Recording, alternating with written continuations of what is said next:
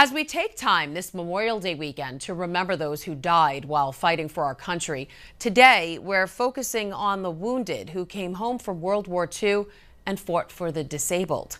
In the Christopher Award-winning book, Wheels of Courage, How Paralyzed Veterans from World War II Invented Wheelchair Sports, Fought for Disability Rights, and Inspired a Nation, author David Davis writes about how before World War II, if you were paralyzed, you were considered what he calls a no-hoper. But the war was a game changer. Before World War II, if you were paralyzed, and especially in battle, a severe battle injury, and you were a paraplegic, chances were that you were dead within about 18 months. And that was because mostly infection, bacteria. They didn't have penicillin. And penicillin is developed in the 1930s and then used very effectively when the war starts in vast quantities. The other thing that was happening was better battlefield medical care, so that those who were injured were taken right to the surgical theaters very quickly, so they were attended to quickly. They also were evacuated from the battlefield more quickly, so that they got great care back in the States or wherever the hospitals were. So it was a combination of things, and such that they had learned, unfortunately, from the problems at World War I.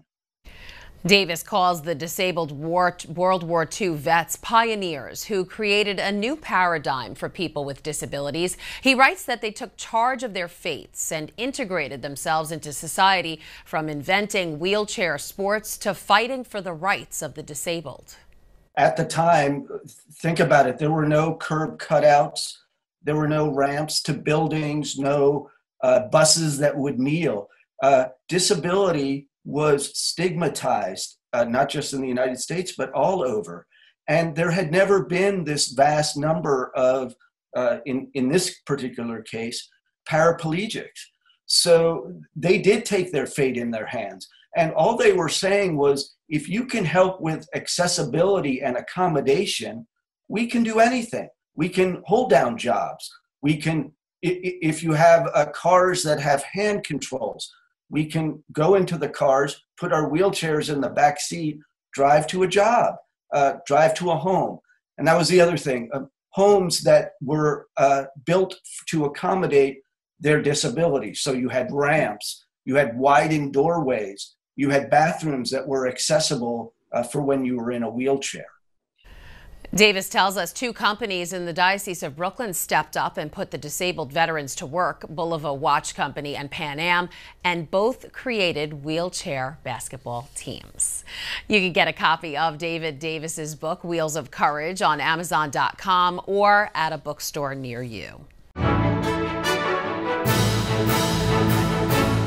If you're watching Currents News on YouTube, be sure to hit the subscribe button and click on the bell to get updates to all of our newest content, because we are putting your faith in the news.